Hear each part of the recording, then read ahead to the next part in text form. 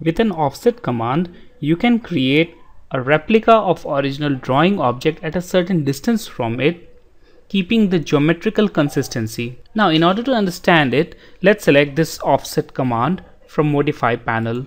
So here we have this offset tool. Now, look at this command line which prompts you to specify distance of offset. So let's select 2 as the distance of offset and press enter. Now, select the object which you want to offset, which is in this case this rectangle. So when I click on this rectangle, you'll see that it will create another rectangle either inside or outside this original rectangle. And if I click outside, then the rectangle will be created outside, and if I click inside, it will be created inside. So let's click inside. Now, in order to exit this command, press enter again. If you want to use offset command, again select it.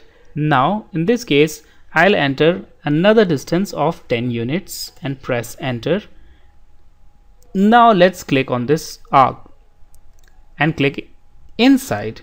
Now I'll click again and click inside, and you can clearly see that this maintains the geometrical consistency and thereby decreasing the radius of arc with each offset.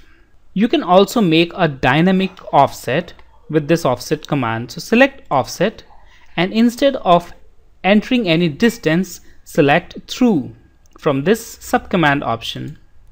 Now click on this line or any other object from this geometry, and now you'll see that the offset follows your cursor, and here we have an offset which is completely parallel to the original line, and when you click here, a new offset will be created.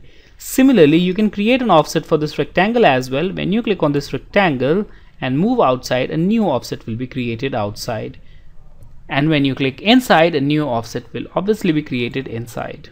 Mirror command will create a mirror image of object about a mirroring axis, as the name suggests.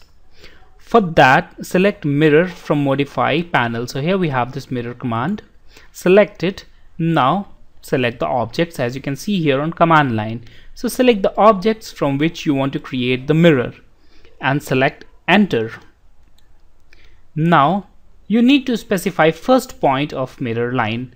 So here this red line will act as our mirroring line.